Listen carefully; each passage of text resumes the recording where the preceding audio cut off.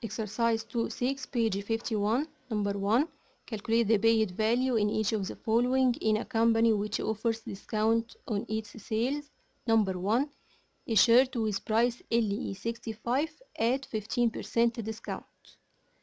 ال LE65 ده ايه؟ ده البرايس after discount ولا before discount؟ أكيد before discount، ولما حصل discount عليه 15% فطلب مني بيقولي calculate the paid value. المفروض ان احنا هندفع after الديسكاونت. هندفع كام بقى after الديسكاونت؟ يبقى دلوقتي عندي ratio between 3 حاجات: before discount to الديسكاونت to after الديسكاونت. طب in real اللي before الديسكاونت 65، اتفقنا ان 65 ده اللي before الديسكاونت، وطبعا الديسكاونت وافتر ديسكاونت معرفهمش فيبقى question mark. طب as a percentage 100% دي دايما بتبقى before الديسكاونت، يبقى دايما ال 100% بكتبها before الديسكاونت، والديسكاونت عندي 15%. طبعا ديسكاونت يعني النمبر هيقل، يبقى هعمل subtract، يبقى 100 minus 15 هتديني 85، يبقى as a percentage after discount 85%. طب the paid price يبقى هعمل cross multiplication، طبعا paid price هو اللي after discount، يبقى 65 by 85 divided by 100 هيديني 55.25 LE. اوكي. نمبر 2 نفس المسألة بس غير لي بس الحاجة an iron with price 120. 120 ده ايه؟ ده اللي before الديسكاونت برضو، والديسكاونت المرة دي 20%، يبقى هكتب 120 طبعا تحت before discount، واكيد الديسكاونت وافتر ديسكاونت انا معرفهمش فهيبقى question mark. before discount اكيد 100% as usual، الديسكاونت المرة دي 20%، يبقى هنعمل subtract 20% from 100 هيبقى equal 80%. دلوقتي عايزة اجيب البرايس after discount، يبقى the paid price هيبقى 120 multiply 80 divided by 100 هتديني 96 LE. ال 96 أقل من ال 120، يبقى النمبر كان before discount أو البرايس كان 120 بقى 96. نمبر 3 كمبيوتر 2700 ده اللي before discount، يبقى هكتب before discount 2700، وطبعا احنا عايزين اللي after discount as a percentage برضه هيبقى ال 100% تحت ايه before discount. discount المرة دي 9، يبقى هنعمل subtract 9 from ال 100 هتديني 91%، يبقى البرايس after الديسكاونت أو the paid price هيبقى equal 2700 multiply 91 divided 100 هتديني 2457 LE. اوكي. طبعا ال 2457 أقل من ال 2700، يبقى دايما ال value after الديسكاونت بتبقى less than before الديسكاونت. نمبر 2 Khalid bought a flat for LE 150,000. He sold it at 5% loss. Calculate the selling price of the flat. هو اشترى الفلات بفاليو وباعها بفاليو تانية، باعها بخسارة 5%. اوكي. يبقى في حاجة اسمها الاوريجينال برايس او الكوست برايس او الباينج برايس whatever هنسميها ايه. هنقول مثلا اوريجينال برايس ده كان كام؟ 150,000. ده ان ريال. اللوس والسيلينج برايس ما عنديش ريال تاني معرفهمش، احنا عايزين السيلينج برايس. طب as a percentage قلنا برضو ال 100% دي بتبقى تحت الاوريجينال برايس او الكوست برايس، النمبر الاولاني هو اللي بيبقى 100%. اللوس هنا الخسارة 5%.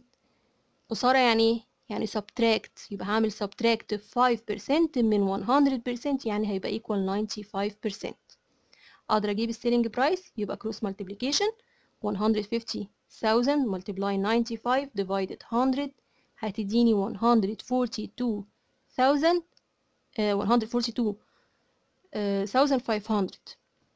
طبعا اقل من 150,000. اوكي. يبقى النمبر لازم بيقل، البرايس بيقل لان عندي loss. نمبر 3 in a shop the original price of a blouse was LE 120 and the original price of a dress was LE 350. Huda bought them at 15% discount. calculate what Huda paid after discount. طيب هي اشترت دلوقتي حاجتين، الاتنين مع بعض بكام؟ يبقى الأول لازم أعرف هي اللي اشتريته كله على بعضه بكام. 120 plus 350 ده two prices مع بعض هيطلعوا بكام؟ ب 470. طب ال 470 ده البرايس after discount ولا before discount؟ هو بيقول لي calculate what she paid after discount، يبقى ده كان السعر الأصلي الأوريجينال اللي هو طبعا before discount. يبقى الريشيو عندنا دايما هتبقى ما بين before discount to discount to after discount. طبعا before discount اللي هو 470 اللي احنا لسه جايبينه، واحنا عايزين اللي after discount ده in real in percentage. طبعا ال 100% دي على طول before discount. الديسكاونت قد ايه؟ 15%. يبقى هنعمل subtract 15 from 100 هتبقى equal 85%، ده اللي هو after discount. to get البرايس اللي هو after discount يبقى cross multiplication 470 multiply 85 divided 100 هتديني 399.5 LE. طبعا النمبر ده اقل من ال 470. انا بعمل بس تشيك اب كده في الاخر الريزلت معايا صح ولا غلط، لان ممكن احط بس حاجه غلط في الاول فيطلع لي النمبر ازيد من الفيرست نمبر، فطبعا ديسكاونت يعني المفروض النمبر بيقل. نمبر 4 a merchant bought a quantity of frozen meat for LE 200,000.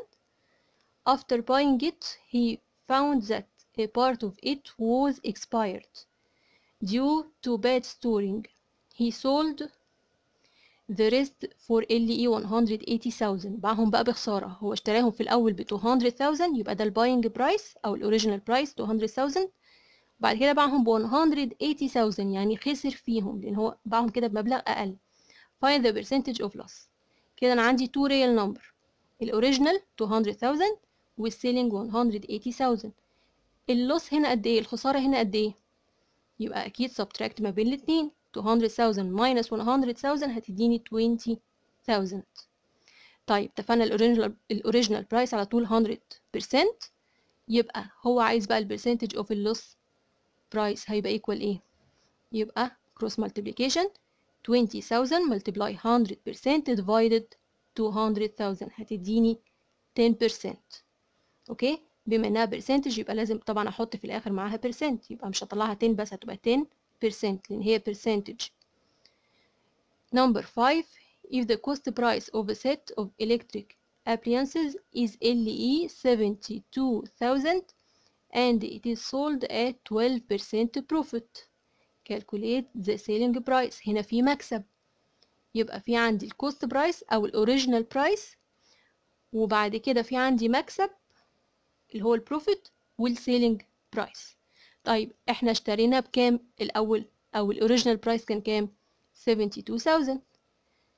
في عندي بروفيت معرفوش، بعد كده سيلينج برايس برضو ان ريال معرفوش. طيب اتفقنا الاوريجينال برايس دايما اول خانة بيبقى 100%، البروفيت بيقولي 12% بروفيت يعني مكسب، يعني هنزود يعني اد، يبقى ال 100 هعملها بلس 12 هتبقى 112%. اعرف دلوقتي اجيب السيلينج برايس كروس مالتيبليكيشن، يبقى 72,000 multiply 112 divided by 100 هتديني 80,640. نتأكد برضو كده من الريزلت هي أزيد من الايه؟ من الاوريجينال برايس. يبقى طبعا طالما عندي بروفيت مكسب يبقى أكيد المبلغ اللي أنا بعت بيه أزيد من اللي أنا اشتريت بيه.